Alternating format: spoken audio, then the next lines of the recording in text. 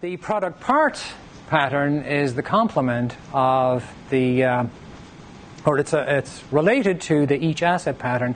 This is the set of practices that you use to create the software assets that actually show up in the products themselves. So here you are looking at things like the requirements, the architecture, the components that are actually going to be used to build products. Over and above the non-software assets like the reusable business case or the reusable market analysis. So the practice areas in this pattern include the list shown here from architecture evaluation to testing, but this pattern also pulls in the each asset pattern for some of its work. So we want to create a set of reusable requirements that will become a core asset in building a particular product. So to create that reusable set of requirements, we enact the each asset pattern to bring in the tool support and the process discipline and the work plan and so on for creating those reusable requirements. Similarly, there's an each asset pattern enacted for the architecture, the components, and the test-related artifacts. And then there are the practice areas in the list at the bottom that include things that you don't do for the non-software core assets. These are specific to the things that show up in the product. So what does it mean to do an architecture evaluation of a business case? Doesn't really apply. But these are the things that apply in the product parts pattern for creating an actual reusable, what we call product part. So doing an architecture evaluation, coming up with the decision about where the components that are going to populate the architecture come from. Are they all going to be developed in-house? Are we going to subcontract some of them? Are we going to get some from open source? Are we going to use a mix and match of all of these areas, the make, buy, mine decision?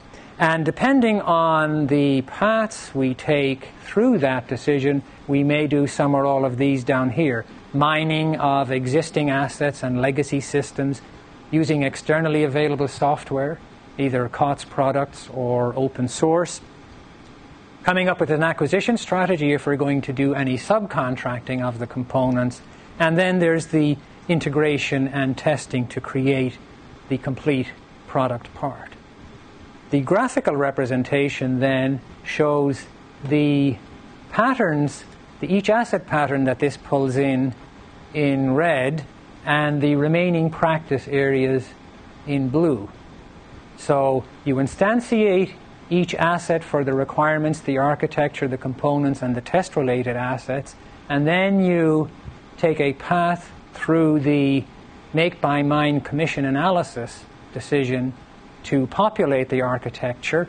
You do an architecture evaluation, you do the testing, and you support testing with test-related artifacts that are created by enacting the each asset pattern for testing.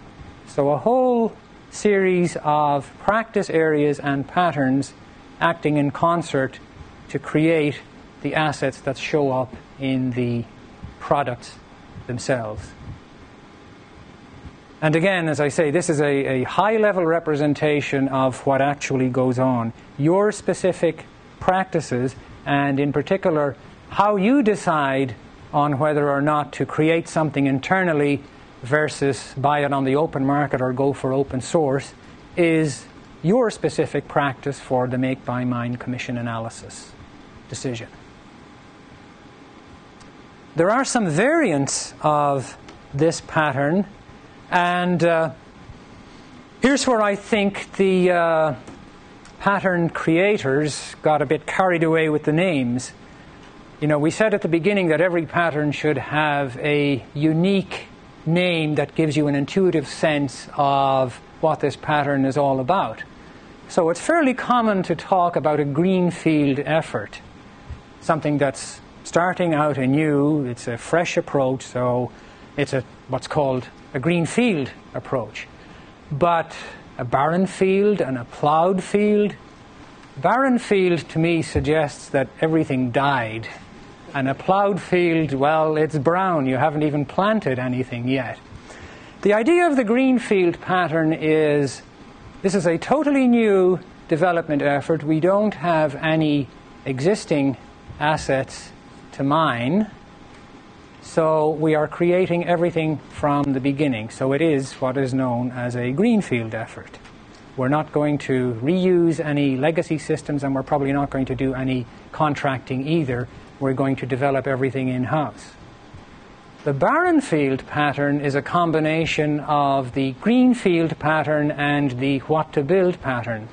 It's what happens when you are trying to create a totally new product line and you're not reusing existing products and you don't have a clear idea of the scope of the product line.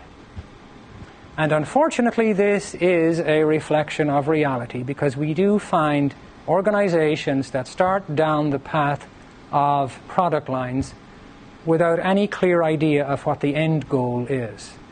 Somebody has decided we're going to become a product line organization, so get busy creating reusable components and artifacts, and we'll figure out later about the scope and the actual business prospects for it.